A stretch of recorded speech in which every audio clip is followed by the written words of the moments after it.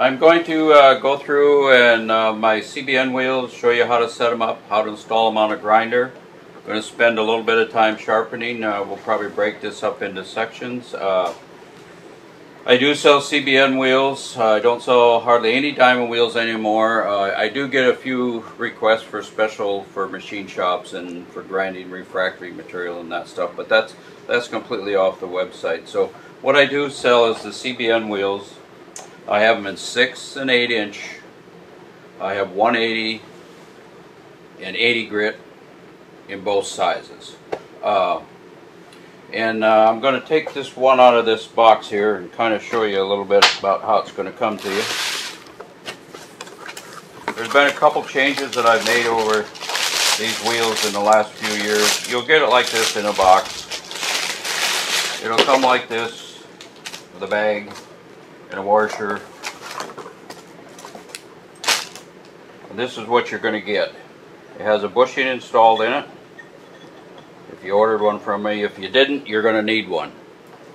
I can't stock all the different size wheels with different arbor holes, so I make bushings that insert into them. And the fit in here is about like that. And here's the 3 different ones, and you'll get a washer like this also. Here's the 3 different sizes of adapters that I sell. I have a 1/2 inch, 1 inch to 1/2 inch. That includes most all your 6 inch wheels.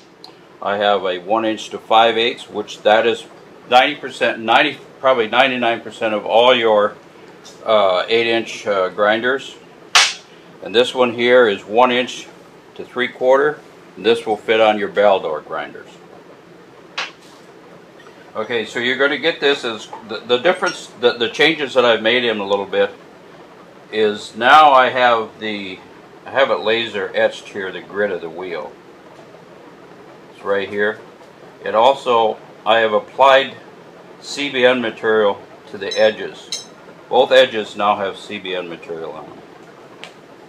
So that's a kind of an improvement. There's a lot of carvers that thought that they wanted it there like that, so I did do that. So now we're going to go ahead and try to install it on this grinder here.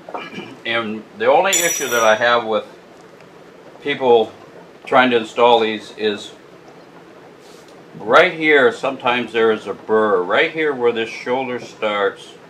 Right here, what they do when they cut these threads, they'll cut these threads and they don't clean up this shoulder right here. So if you take this bushing out of the wheel, you want a nice slip fit on there like that. If it doesn't nicely slip fit on there, what I want you to do is just turn your grinder on, take a piece of sandpaper and clean this shaft up a little bit until this slides on there like that.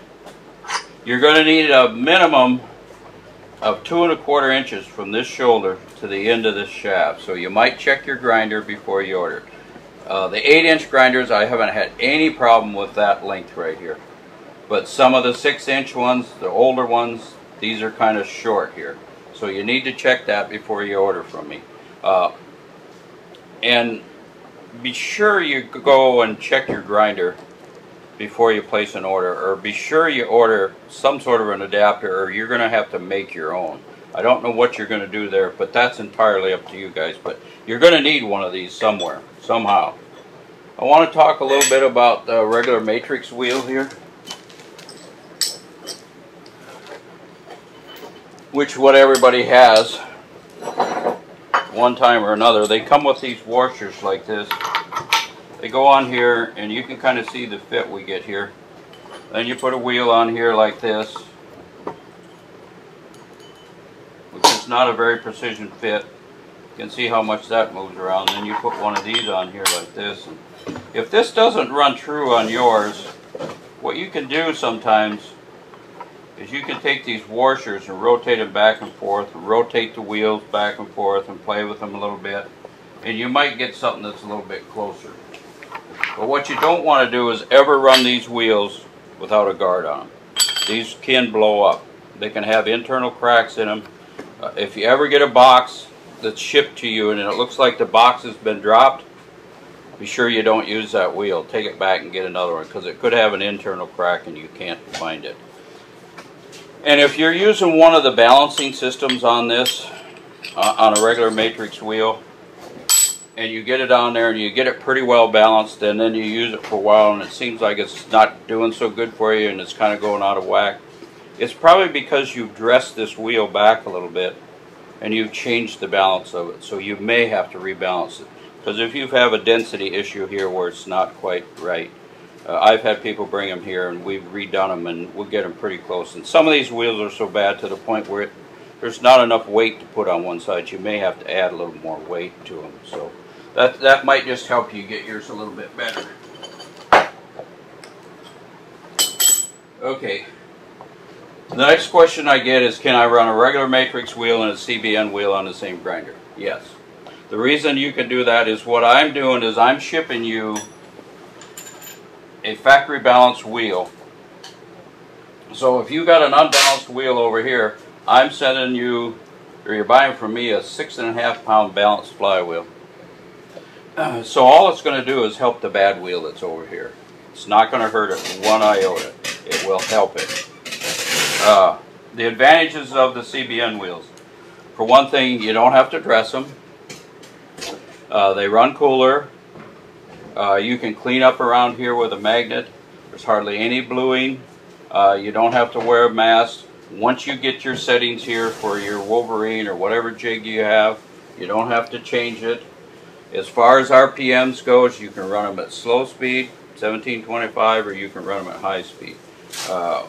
When we go to this grinder here, I'll show you the difference. This happens to be a variable speed, and we'll run it at both speeds, so you can see. And you can run it at variable speed in between also. I'll click this one on here. I've already installed the 180 on this side. Now that's slow speed right there. This grinder is just sitting here. You can see it runs pretty smooth. That's high speed there. You can see that runs pretty smooth. That's kind of how it's going to be. If you want to slow these down, you can take one of these wheels like this to clean your sanding belts and slow it down. They will run for quite a while, or you can take a rag, just hold it on the inside, or a leather glove, something like that, and then it'll slow it down. So I'm gonna, if you got a grinder that moves around a lot, it's kind of jumping around, what I would recommend you would do if you're only going to buy one wheel is to take that regular matrix wheel off, put the CBN wheel on, and see how your grinder runs. And if you don't use that wheel a lot, your grinder runs really good, just run it with one wheel on it. You know, I mean, it's just as simple as that. Then you can, if you don't like that and you want to use that wheel, well, put that wheel back on and mess with that wheel, and then get your grinder the best you can. So I'm going to go ahead and install this one. I've already checked it.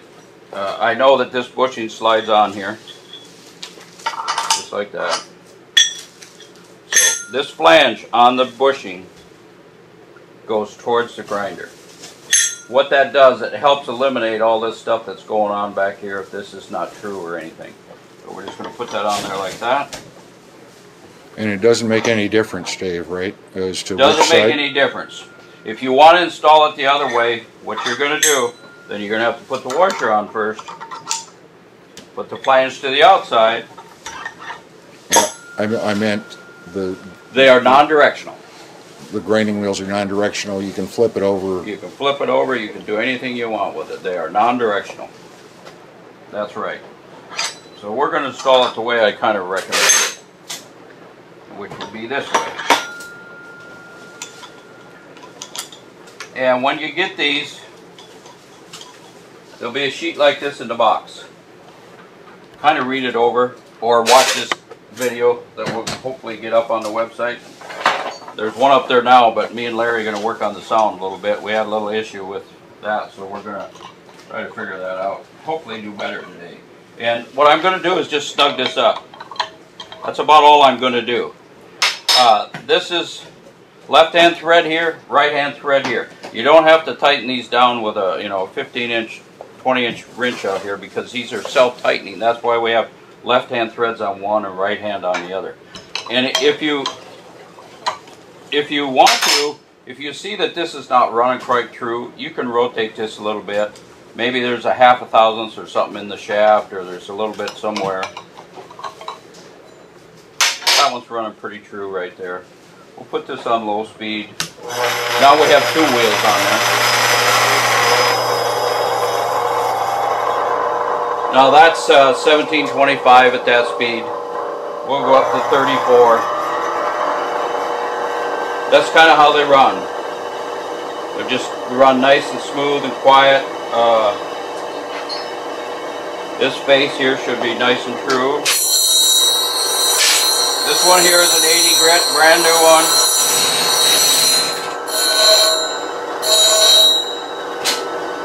You may get a little bit of bounce on the side. I can't guarantee that it's going to run perfectly true on the sides. The face is always going to be, I've sold thousands of them and they've all been really good in that respect.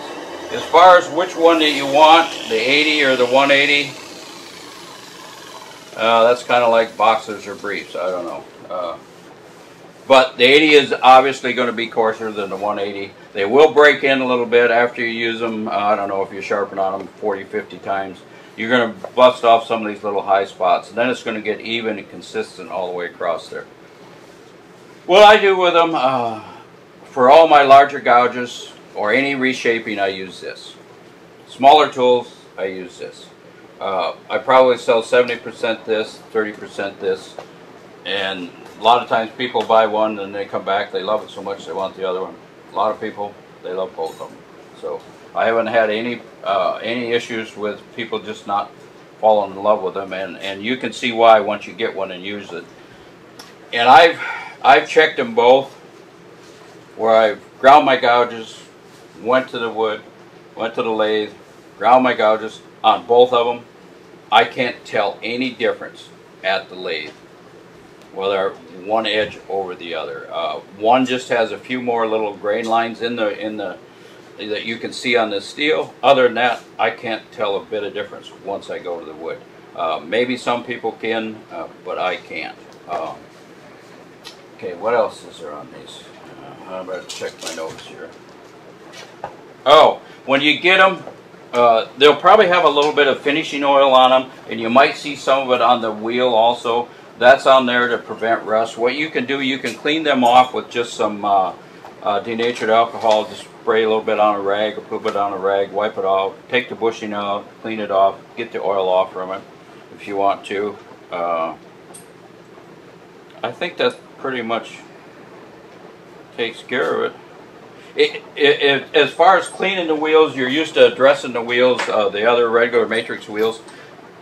There's really no dressing of these wheels at all. If you feel you need to clean it, you can clean it with mineral spirits, denatured alcohol. You can take it off, put it in the sink, wash it with soap and water. I don't care how you do it. If I've had some that I've used for 4 years, I've never cleaned them yet. The only one that I've had any issues as far as cleaning is if I'm sharpening 50 gouges, I might get a little bit of material built up right in here of just the metal that comes off, and I'll just take a little rag and wipe it off. But other than that, I haven't taken them off once I've installed them. And if you want to clean up around here, you won't need nothing but a magnet. Some people put a magnet down here to catch all the stuff. So that's pretty much the story on them and how to install them. And